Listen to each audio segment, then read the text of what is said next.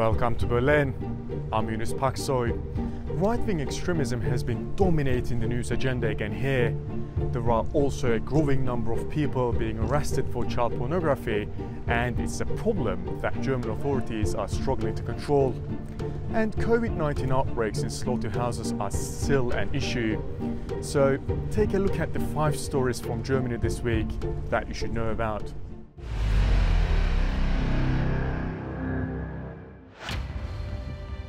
Body searches on people purely because of their skin color are unlawful in Germany.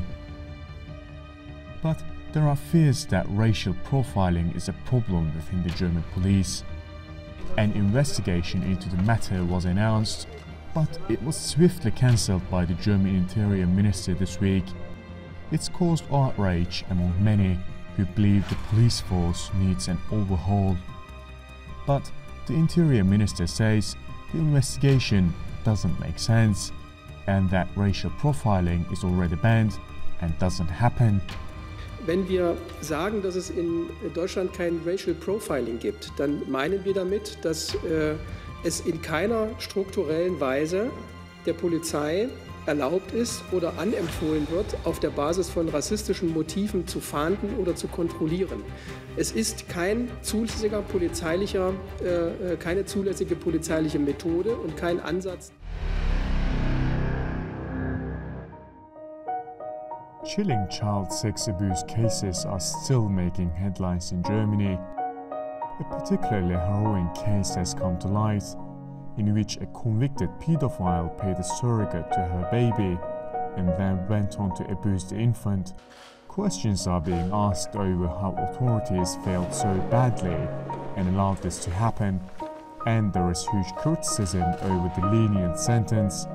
The defendant was given just 5 years after the judge decided there was no proof that he had fathered the child for the purpose of abuse.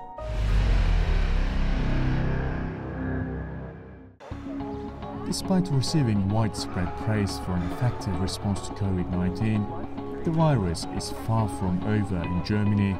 Slaughterhouses are again home to huge outbreaks, so much so that one of them in Gütersloh has led to a region-wide lockdown after more than 1,500 new cases.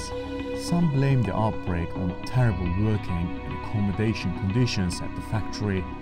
Este ca la fitness, forță. Nu este vorba de 2 ore de fitness, este vorba de 12 ore de muncă. Să lucrez 30, 20, 50 de kilograme, pauză la 3-4 ore, la 12 ore îți dădea undeva la 3 pauze de jumătate de oră.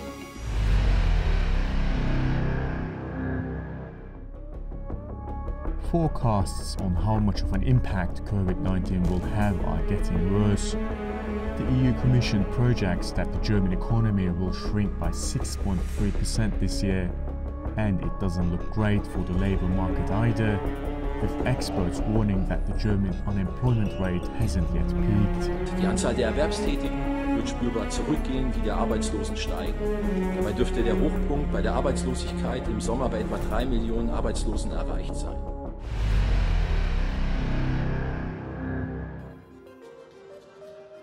And finally, Berlin has a world-renowned nightlife, but since March, nights have been quiet here after venues had to shut due to COVID-19.